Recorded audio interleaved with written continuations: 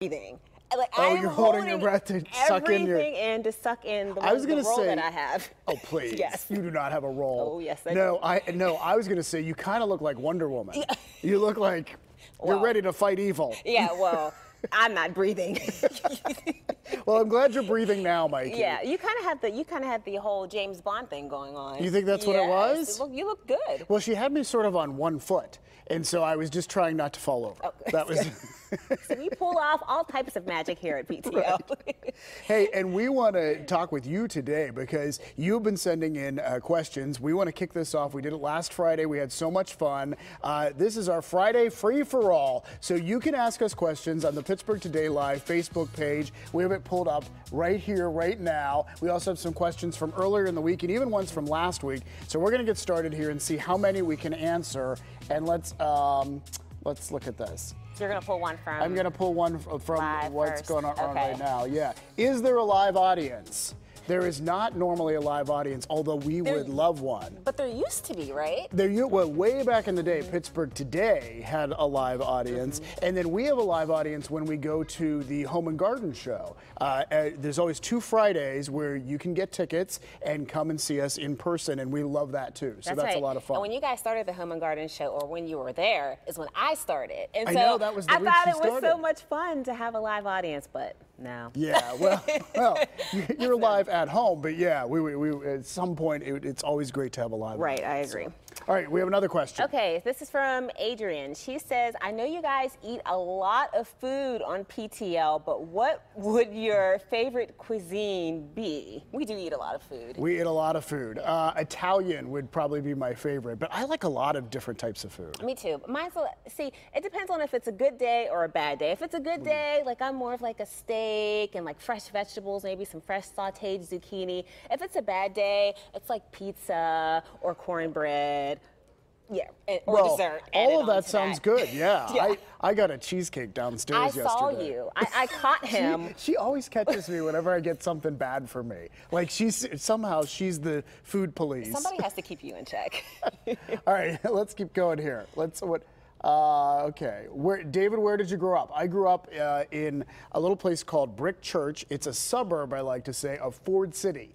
I went to Ford City High School up in Armstrong County. Good. Yeah. All right, so this is from Nancy. This question is for David. When you go out, do you always have to look so pristine, or can you go to the market in sweats and your hair messy? Yeah, I go to, well, thank you, Nancy. But I sometimes go to the coffee shop in our neighborhood before I'm really ready to go out. And it's always it's that moment when someone says, oh, David, can I get a picture, you know? But I still do that, yeah. But thank you for thinking I look pristine. You do. Nancy, Your hair is always in place. So Yeah. she is right. All right. All right. So Dan, he wants to know what some of my hobbies are. What are your hobbies? All right, so I like to hike. I hike in like Shinley Park, just local parks, Frick Park. So that's a lot of fun. It's relaxing, and especially with the change in season now, the fall leaves. Oh, it's so calming. I like hanging out with my friends. I have some of the best friends ever. Dancing, I thought I was going to be one of those music video dancers back in the day. That didn't work out so well. I didn't know that about you, Mikey. Okay. Yeah, and I like shopping, preferably at TJ Maxx. Oh, okay. Well, now you know all about Mikey Hood. You do. And I play tennis every Sunday morning. And what else do I like to do? I like to paint, even though I don't get to do it very often. It's just fun. Right. It's sort of, it's your artistic side. You said that would be your second career. It could be my second career. And if I were maybe better at it, it would work really well. All right, Heidi is asking, I always wondered how many hours do you actually work per day? And it kind of depends on the day. I mean, we always put in a full day, but some days it can be like 9 hours, or some days it can be 12 hours. It just depends. But we love what we do. We do. All right, here we go. Let's see. Let's take another one. Where can I buy a PTL coffee mug? We get that question a lot. Yeah, and you know what? We need to open a gift shop. We do. A KDKA or PTL gift shop, because right now they're not for sale, but yeah, a lot of people ask about them, and they are really nice mugs. My mom is still trying to figure out how to get a PTL coffee you should mug, hook her so up I with need a to get my mug. mom one at Yeah. least. Okay, work on that for your mom. All right. And thank you for asking, and who knows, maybe one day we can do that. All right, Tammy is asking all of your favorite vacation destinations. I love PTL, she says. Oh, good. Good, good. Yeah. So I love going to New York. It's a lot of fun. There's always something to do, a great show. I like the smell for some reason of New York. Wait, let's stop. You like the smell of New York. I don't know what it is. It smells like burnt pretzels and hot dogs. Oh no, I get that. Okay, yeah. all right. I was concerned what you were smelling. Yeah, so, all right, yeah. yeah. So But no, all the stands that they sell the pretzels and the hot dogs. Right.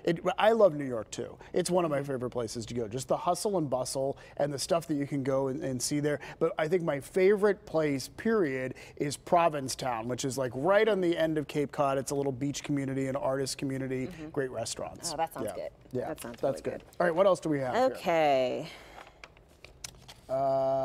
Is there a live audience? We answered that? Okay, how about this?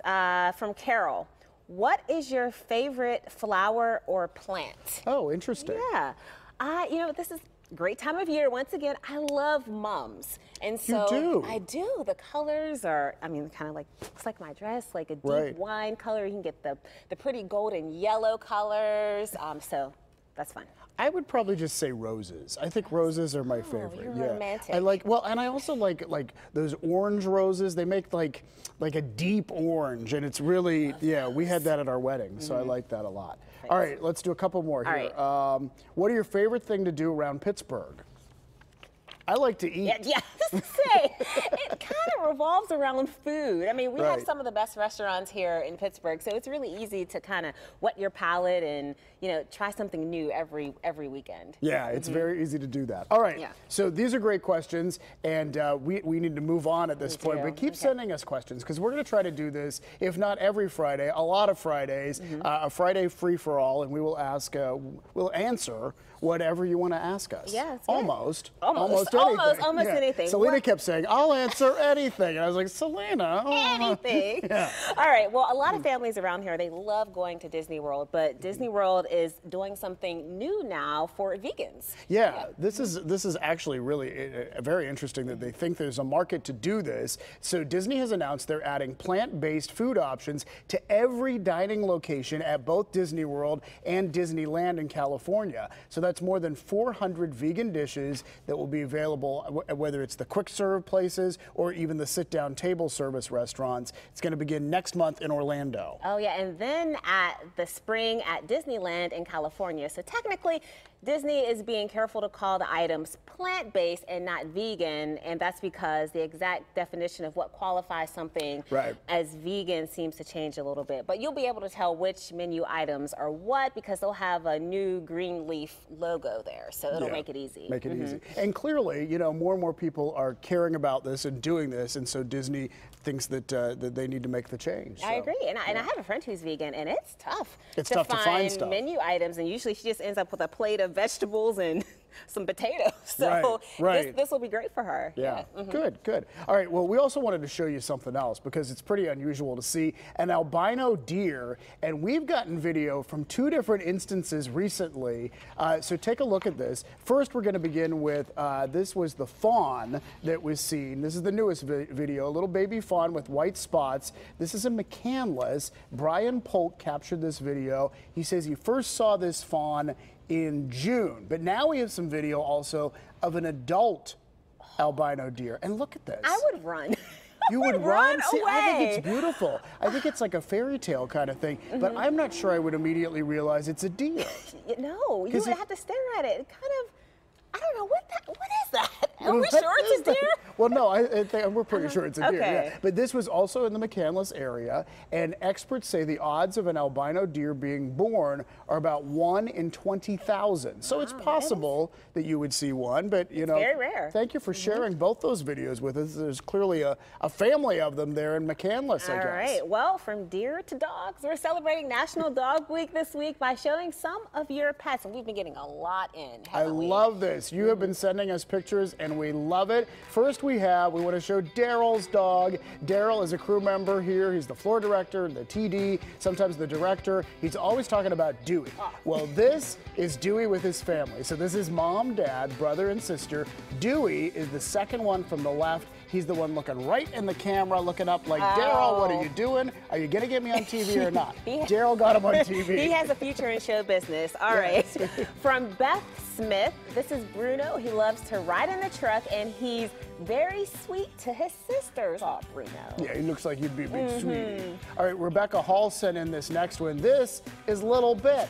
Yeah, very cute, very adorable. I love the close-up, too. He looks like he's pondering something. He looks so innocent. All right, Martha Burtnick sent us this pic. This is Candy Lynn, a Canadian English Springer Spaniel, just turned 11, but has the energy of a 2-year-old. So she makes a wonderful companion. All right, and this next one is from Janie Dvorsky, and this was her friend Alan's dog. The dog's name is Tulip.